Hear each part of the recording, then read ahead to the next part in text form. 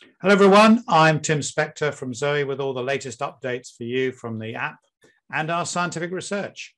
I'm sorry it's been a while since we've had a chat, but we've been super busy. I've been doing my book and promoting gut health, and ZOE's been very busy with all its activities and health tracking, etc. But I'm going to be sharing the latest updates on COVID, including a few tweaks to the way we calculate cases, and giving an idea what the latest rates of infection are like and the latest symptoms, as unbelievably, we are approaching nearly 3 years of working together to improve the nation's health. And I've still got some fascinating updates for you about the habit tracker feature in the ZOE health study and which habits seem to be performing best in the first few weeks of the year. But let's dive into COVID, because I know a lot of you are interested in what's happening. And the latest data show about 63,000 new cases a day. The rates actually hit the lowest point for about 15 months a couple of weeks ago. And whilst these numbers are still pretty low, we are seeing a big increase in the last week, 39% we estimate, as rates start to come up again from this lull.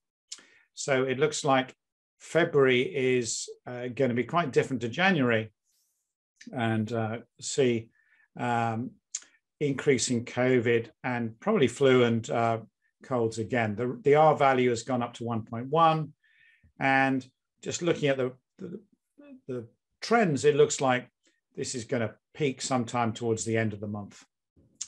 And we did predict this back in December, and it's quite nice that sometimes these predictions come true, although not so good if you're getting COVID.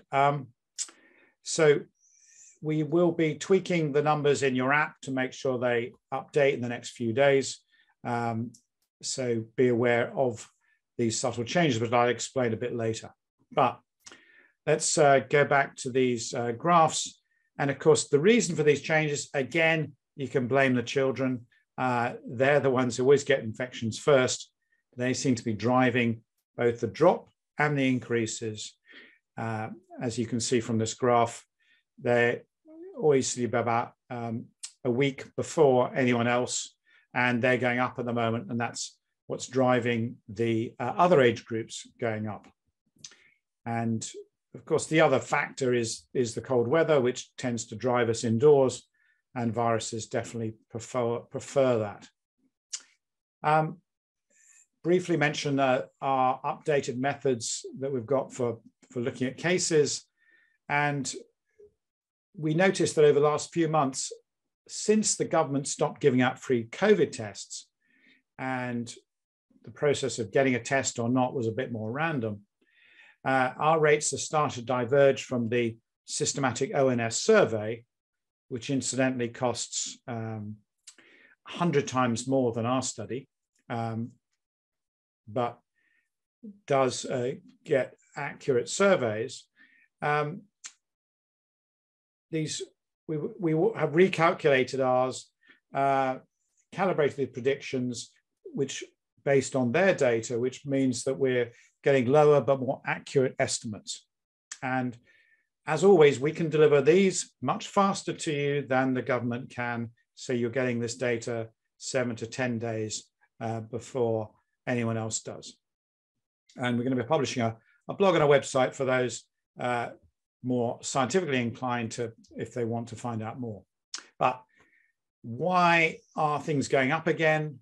One of the reasons is COVID variants. They are starting to change after a long time of stability with Omicron BA.5. The UK HSA shows that COVID rates are mainly made up of a variant of BA.5, a sort of sublineage called BQ1, behaving broadly the same. But there's a couple of interesting ones to look out for.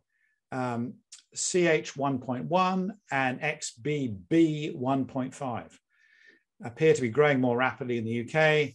Both are variants, again, of Omicron, and XBB1.5 is on track to become the dominant variant in the US. And was probably also the one responsible for a big spike in cases in Singapore. We don't really know what's going on in China. So what makes XBB more infectious? Well, it's got 6 differences on its spike protein from that maybe helps it get around the Omicron vaccine strain used in the booster.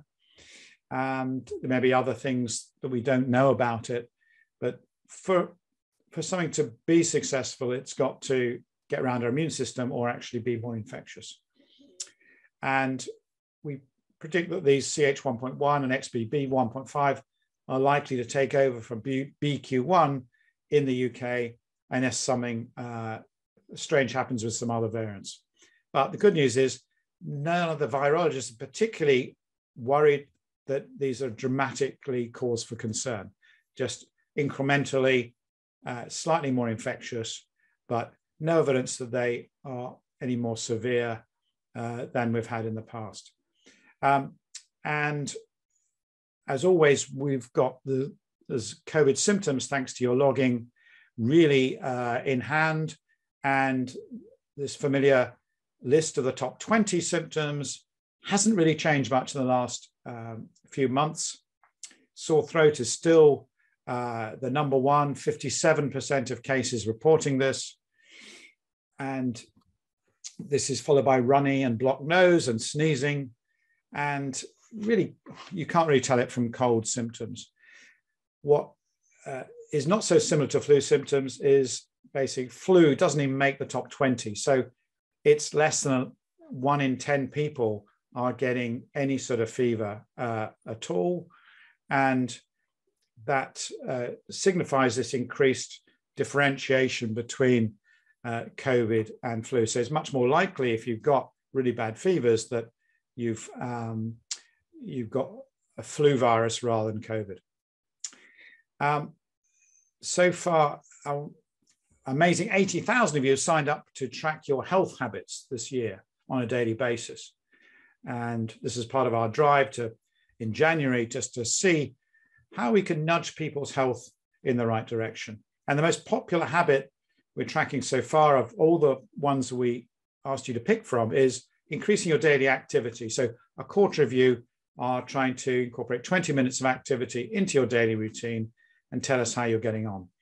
Now, the other ones, we know from the Big If study that fasting windows are really important. A lot of you are still doing that. We're going to be reporting on that later. But eating within a 12-hour window, 15% of you doing that, 14% doing deep breathing. And the one I like is 12% of you are trying to eat more plants every day. And this is my favorite because it's got a huge benefit for your gut health, trying to get up to 30 plants a week. And we're not asking you to do that. It's just add unprocessed plants that you wouldn't normally eat to your diet every day. And remember, these are nuts, seeds, beans, herbs, whole grains, vegetables. Even better if they're plants you haven't already eaten that week.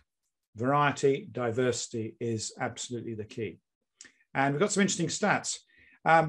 We asked you to rate on a scale 1 to 10 how your new habits affect your health, things like mood, energy, hunger, sleep, etc. And from these reports, you can see over 3 weeks that those of you eating more plants experienced up to 10% of improvement in energy and mood. And although it was quite hard the first week to maintain this, you found that it got easier into the 3rd week. And what is good is that 78% of you seem to be able to do this longer term. And this is what we're trying to do. No point, I mean, it's interesting to see how you get on for a week or two, but the point is, can you nudge your habits to last years? And that's what we're trying to do here. So it's nothing dramatic, but making sure that it actually lasts. In contrast, I've been a big advocate of sleep is really important for your nutrition and general health. Go to bed earlier, 30 minutes earlier. A lot of people signed up for that, but quite a lot of you have given up. It's really quite tough. So all these habits will vary in a very personalized way. Some find it harder, some find it more easy. But it's not too late to sign up for our ZOE Habit Tracker. It's on that free app, and do feel free to share it with friends and family to get the word out, to get more people on it. So in conclusion, COVID numbers, after reaching the lowest point for about 15 months, are on the up again, unfortunately. Sorry about that. Do expect to see this continue to increase throughout February. And I think this means that we just have to increasingly go back to being a bit careful about socializing as much as you can outdoors, keep your hands clean, wearing a mask in very crowded places, still useful tips as ever. Symptoms are really marginally the same though, but if you are getting a fever, this is more likely to be a flu than a cold or COVID. Please keep logging your symptoms and help as it detects hotspots in illness in your local areas way before the government can give you that data. And adding a few plants to your weekly diet is going to improve your immune system. So even if you're not joining our habit tracker, you can try some of these tips, which we talk about in ZOE and also in my books. Hopefully, we'll give you some more updates as they come in on COVID or these exciting studies from the community science we're doing together, and do that soon. Do remember to like and subscribe to the channel. If you subscribe, more people get to see it. It gets the word out. It's really helpful to us. Share the app with friends and family. And finally, support science and keep logging.